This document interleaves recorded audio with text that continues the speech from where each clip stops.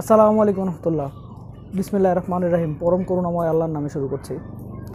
তো ভিউয়ার্স, আজকে আসলে বেসিক্যালি যে বিষয়টা ভিডিওটা সেটা হচ্ছে যে আমরা যারা কবুতর পালি, যারা নতুন কবুতর পালছি, তো তারা অনেক সময় আমাকে একটা কথা বলেন, সেটা হচ্ছে যে ভাইয়া কবুতর কিনে নিয়ে আসছি, নর কিনে নিয়ে আসছি, নরটা তো ডাকেই না ভাইয়া, এখন কি করব আমরা।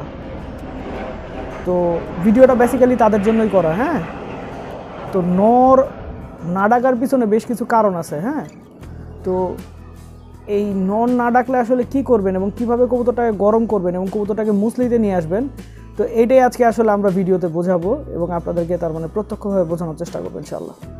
তো চলুন মূল ভিডিও দিকে যাই। মূল ভিডিওতে বিস্তারিত আলোচনা হবে।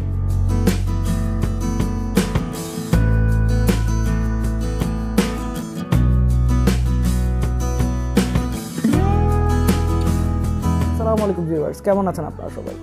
তো ইন্ট্রোডাকশনে যেটা বলেছিলাম, আজকে বেসিক্যালি ভিডিওটা হচ্ছে যে আপনার যখন নতুন কবুতর কিনে নিয়ে আসেন, তো সেই কবুতরটা ডাকে না কেন। হ্যাঁ, যেমন আমি এখন আপনাদেরকে একটা কবুতর দেখাচ্ছি,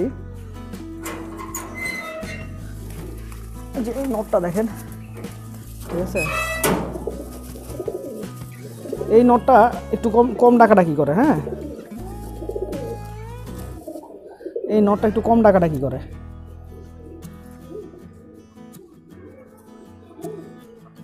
এই নটটা একটু কম ডাকাডাকি করে। এখন কথাটা হচ্ছে কি, কেন কম ডাকাডাকি করে, বুঝতে পারছেন কথাটা? এখন মূল বিষয়বস্তুটা হচ্ছে কেন কম ডাকাডাকি করে। এখন ব্যাপারটা হচ্ছে যে অনেক সময় হয় কি, যে আপনি যার থেকে কবুতর কিনে নিয়ে আসছেন, তো তার বাসায় কবুতরটা হয়তো হালকা একটু অসুস্থ ছিল। তো অসুস্থ থাকার কারণে আপনার ওর ভেতরে যে চাঞ্চল্যকর ভাবটা, যে চঞ্চল যে ভাবটা আছে, এটা কমে যায়। হ্যাঁ, তো আপনি যখন আপনার বাসায় নিয়ে আসেন, তখন নতুন বাসাটা চেঞ্জ হলে অটোমেটিক ও আরও চুপসায় যায়। তো এই জিনিসটার কারণেই আসলে কবুতর কম ডাকে। আবার অনেক সময় দেখা যায় কি, কবুতর অসুস্থ থাকে, কবুতর অসুস্থ থাকলে কবুতর ডাকাডাকি করবে না। তো প্রথমে আপনার আর ডাকাডাকিটা নিয়ে আসলে আপনারা খুব বেশি চিন্তিত হন এই কারণে, সেটা হচ্ছে কবুতর না ডাকলে তো কবুতর জোড়া নিবে না, ঠিক আছে। তো এই কারণে আসলে আপনারা সবাই ডাকাডাকিটা নিয়ে কনসার্ন। হ্যাঁ, তো ব্যাপারটা হচ্ছে কি, যে কবুতরটাকে আপনার মুসলিতে আনতে হইলে, গরম করতে হইলে বেশ কিছু জিনিসের দিকে আপনাদের মনে করেন খেয়াল রাখতে হবে। তো প্রথমে যে বিষয়টায় আপনারা খেয়াল রাখবেন, সেটা হচ্ছে কবুতরটা যে আপনারা বাহির থেকে নিয়ে আসছেন, সে সম্পূর্ণ সুস্থ কি না। সুস্থ, আপনি মনে করেন একটা জিনিস চিন্তা করেন, আপনি যদি সুস্থই না হন, আপনার কি অন্য কোনো কাজকর্ম ভালো লাগবে? ভালো লাগবে না, এটাই স্বাভাবিক। হ্যাঁ, তো ঠিক তেমনি আপনাদেরকে খেয়াল রাখতে হবে যে কবুতরটা সুস্থ কি না। আচ্ছা, তো আপনারা ধরলেন যে কবুতরটা সুস্থ না। কবুতরটা না সুস্থ হইলে আপনারা যে কাজটা করবেন, সেটা প্রবলেমটা কি সর্ট আউট করবেন। যদি দেখেন কবুতর সবুজ পায়খানা, তাহলে আপনারা, আমার একটা ভিডিও আছে কবুতর সবুজ পায়খানা হলে কী চিকিৎসা করবেন, ওইটা ফলো করবেন, ওইটা অনুযায়ী ট্রিটমেন্ট করবেন, ঠিক আছে।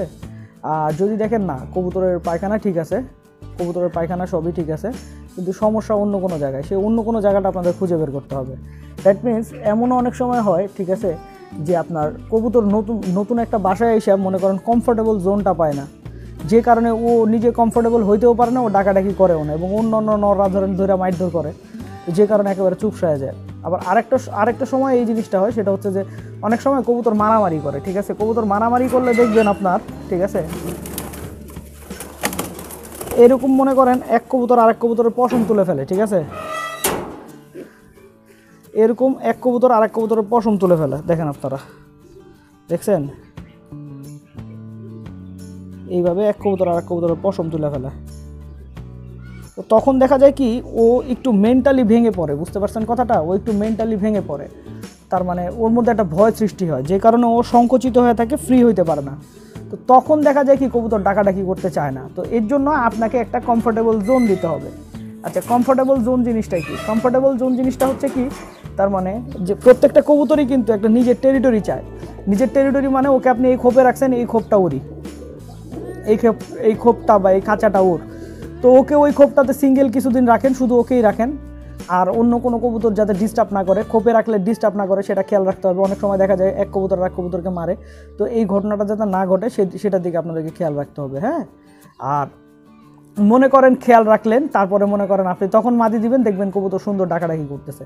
আবার কিছু কবুতর হয় কি, আপনার সব ঠিক আছে, কিন্তু ফ্লাইং খুব বেশি করছে, যে কারণে তার মানে খুব বেশি উড়াইছেন কবুতরটাকে, এই কারণে মনে করেন ওর মুসলির প্রতি ইন্টারেস্ট নাই। তো সেক্ষেত্রে আপনারা যে কাজটা করবেন, সেটা হচ্ছে কবুতরটাকে বেশি একটু সরিষা খাওয়াবেন। হ্যাঁ, একটু বেশি করে সরিষা খাওয়াবেন। সরিষা খাওয়াইলে কবুতর অনেক গরম হবে, ডাকাডাকি অনেক বেশি করবে। হ্যাঁ, অনেক বেশি গরম থাকবে, ডাকাডাকি করবে, দেখবেন আপনার মনে করেন তখন ওর শরীরে, তার মানে কবুতর যখন গরম থাকে, গরম বলতে কি আসলে কি কবুতরটার যখন একটু শরীরটা হিট থাকে তখন ও ডাকাডাকি এগুলো বেশি করবে, ঠিক আছে, এগুলো প্রচুর ডাকাডাকি করবে। সরিষা খাওয়াইলে কবুতর খুব ডাকাডাকি করে, খুব হিট থাকে, কিন্তু সরিষা খাওয়াইলে কিন্তু কবুতরের উড়া কমে যায়, ঠিক আছে। যদিও অনেক রাজশাহীর অনেকজনকেই দেখি কবুতর হাই ফ্লাইং করার সরিষাও খাওয়ায়, কিন্তু সরিষা আসলে কি অতি চর্বি জাতীয় খাবার। এই খাবারটা মনে করেন কবুতরকে অনেক বেশি গরম করে দেয়, বুঝতে পারছেন তো। এবং গরম করে দিলে কিন্তু কবুতর ডাকাডাকি বেশি করবে। কবুতর যখন ডাকাডাকি করবে অটোমেটিক জোড়া নিয়ে নিবে। আর তার কিছু কিছু কবুতর আছে মনে করেন ইচ্ছা করেই ডাকে না বলতে কি, এই কবুতরগুলো মনে করেন আপনি কারো বাসা থেকে নিয়ে আসছেন, ওর বাসার প্রতি এত টান, ও বাসার কথাটা ভুলতেই পারে না, সবসময় দেখবেন খালি ডানাটা এমন করে পালানোর চেষ্টা করে।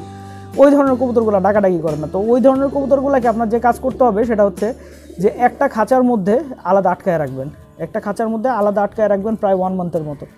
এরপরে আপনি যে কোনো মাদি দিবেন, দেখবেন ও জোড়া নিয়ে নিবে। এর পিছনে কি আসলে কি কারণ আছে, কারণ হচ্ছে কি, যখন কোনো মানুষ বা যে কোনো প্রাণী কোনো জিনিস পায় না, তখন সেই জিনিসের প্রতি তার একটা স্পৃহা কাজ করে, বুঝতে পারছেন, একটা চাহিদা কাজ করে। তো এইটার জন্যই কিন্তু ওর এই ঘটনাটা ঘটে।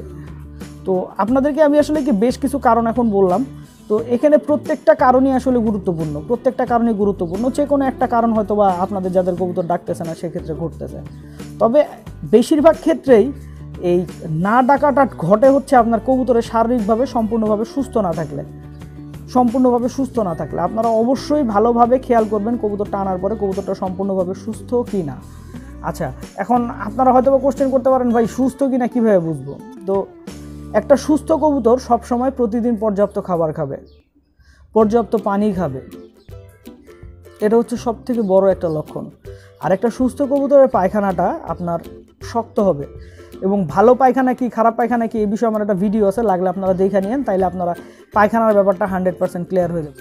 পায়খানাটা আপনারা ভালোভাবে চেক করে নেবেন। পায়খানাটা যদি ভালোভাবে চেক করে দেখেন যে আপনারা হ্যাঁ পায়খানা ঠিক আছে, দেন আপনারা মনে করেন অন্য ট্রিটমেন্টের দিকে যাবেন। ম্যাক্সিমাম টাইম এই ঘটনাটা ঘটেই হচ্ছে কবুতর অসুস্থ থাকার কারণে। তো কবুতরের সুস্থতাটা আগে এনশিওর করতে হবে। আরেকটা কাজ আপনারা সবসময় মনে রাখবেন, কবুতরটা জোড়া দেওয়ার আগে অবশ্যই আপনার 3টা ভিটামিন ই ক্যাপ, ঠিক আছে, 3টা কড লিভার অয়েল, এটা একটা কোর্স করায় নেবেন। এখন এটা খাওয়াবেন কীভাবে আমি বলি। ভিটামিন ই ক্যাপ মনে করেন প্রত্যেক দিন বিকালে একটা ভিটামিন ই ক্যাপ দিবেন, ঠিক আছে। আর পরের দিন দিবেন হচ্ছে কড লিভার অয়েল, তারপরের দিন আবার একটা ভিটামিন ই ক্যাপ দিবেন, তারপরের দিন আবার একটা কড লিভার অয়েল দিবেন। এভাবে আপনারা টোটাল 6 দিনে 3টা করে ওষুধ কবুতরকে খাওয়াই দিবেন। কবুতরকে এই জিনিসটা খাওয়াইলে যে জিনিসটা হয় সেটা হচ্ছে যে কবুতরটার শরীরটা সতেজ থাকে, শরীরটা মনে করেন আপনার শরীরের স্ট্যামিনারটা ভালো থাকে। আর মুসলি করতে কিংবা ডিম পারতে কিন্তু কবুতরের অনেক স্ট্যামিনার খরচ হয়। এই কারণে অনেক সময় দেখা যায় কি আপনার মনে করেন একটা সুস্থ কবুতর, 2 জোড়া খুব স্ট্রং একটা কবুতর, মোটাসোটা একটা কবুতর 2 জোড়া বাচ্চা করার পরে এরকম চিপসায় যায়। তো আপনারা অবশ্যই এই বিষয়গুলো আপনারা খেয়াল রাখবেন। এই বিষয়গুলো খেয়াল রাখলে আপনার এই জিনিসগুলো করলে আপনার দেখা যাবে কবুতরের বাচ্চাটা অনেক মজবুত হবে। আর আরেকটা বিষয় হয় সেটা হচ্ছে যে আপনার আরেকটা বিষয় কবুতর ডাকে না, সেটা আমি একটু বলে দিই। কবুতরের বয়স যখন অনেক বেশি হয়ে যায় তখন কবুতরের মুভমেন্ট কমে যায়। আর একটা বয়স্ক কবুতরের চেহারাটা কিন্তু, যেমন আমি আপনাদেরকে একটা মাঝবয়সী কবুতর দেখাইতেছি, ঠিক আছে, এটা একটা মাঝবয়সী কবুতর, এর সব ঠিক আছে, ডাকডুক সব ঠিক আছে, আপনারা খেয়াল করেন এই ঠোঁটটা দেখেন, এই কিন্তু বয়স বেশি না, খুব একটা বেশি না, এটা মোটামুটি বয়স। হ্যাঁ, কিন্তু যেগুলার অনেক বেশি বয়স হয়ে যায় তখন দেখবেন এই যে ঠোঁটটা দেখতেছেন না, এই যে ঠোঁটটা খেয়াল করছেন, এই ঠোঁটটা আরও মোটা হয়ে যাবে, অনেক মোটা হয়ে যাবে ঠোঁট। তারপরে এই যে এই নিচের এই অংশটা দেখতেছেন না, এটা যে আমি মাঝবয়সী বললাম এই ঠোঁটের এই জায়গাটার কারণেই বললাম। হ্যাঁ, ঠোঁটের এই জায়গাটা দেখবেন মোটা হয়ে যাবে, অনেক মোটা হয়ে যাবে, এরকম মোটা হয়ে যাবে, মানে আমার হাতের যতক্ষণ দেখতেছেন এর থেকে অনেক বেশি মোটা হয়ে যাবে। হ্যাঁ, অনেক বেশি মোটা হয়ে যাবে, এটা তো মাঝবয়সী। তো এইভাবে আপনাদেরকে আইডেন্টিফাই করতে হবে কবুতরটা বেশি বয়স্ক কিনা। বেশি বয়স্ক কবুতর অনেক সময় কম ডাকাডাকি করে, দুর্বল হয়ে যায়, ডাকের শব্দ থাকে না, তার ডাকতেছেও কিন্তু তেমন কোনো শব্দ নেই, খালি কু কু হালকা শব্দ আসতেছে, বুঝতে পারছেন। তো এর জন্য আপনারা কবুতরটার বয়সটাও একটু দেখে নেবেন। বেশি বয়স্ক কবুতর বাজার থেকে না কেনাই ভালো, কারণ বেশি বয়স্ক কবুতরের 95% টাইম ডিম জমে না। এবং ডিম জমানোর জন্য অনেক পরিশ্রম করা লাগে, পরিশ্রম করার পর হয়তো একবার ডিম জমলো, তারপর আবার জমে না। সুতরাং বেশি বয়স্ক কবুতরের পিছনে সময় দিয়ে আপনাদের লাভ নাই, ঠিক আছে। তো ভিউয়ার্স, আজকে আমি আপনাদেরকে সহজভাবে বোঝানোর চেষ্টা করলাম যে কবুতর কী কী কারণে ডাকে না, কী কী করলে ডাকবে এবং কী কী করলে সে গরম হবে, গরম হয়ে সে জোড়া নিবে। তো ভিউয়ার্স, আশা করি এই ভিডিওটা কম বেশি আপনাদের সবার কাজে লাগবে। আর আমার ভিডিও সার্থকতা তখনই হবে যদি এই ভিডিওটা সবার কাজে লাগে। তো আজকে বিদায় নিলাম। আল্লাহ সবাইকে ভালো রাখুক। বর্তমানে পরিস্থিতিটা কেমন আমরা সবাই জানি, আমরা সবাই সতর্ক থাকার চেষ্টা করি। আমি আগে বাইরে যাই না, এখন টুকটাক বাইরে যেতেছি কাজের কারণে, কাজের তাগিদে, ঠিক আছে। তবে আমি সতর্ক হয়ে যাচ্ছি, সবসময় স্যানিটাইজার নিয়ে যাই আর মাস্ক পরে যাই। আপনারা খেয়াল করবেন ভিডিও করার সময় আমি মাস্ক ব্যবহার করি। তো আপনারা অবশ্যই নিজে সতর্ক থাকবেন এবং অন্যকে সতর্ক রাখার চেষ্টা করবেন। ইনশাল্লাহ নেক্সট টাইম অন্য কোনো টপিকে আবার কথা হবে। ধন্যবাদ। আসসালামু আলাইকুম রহমতুল্লাহ।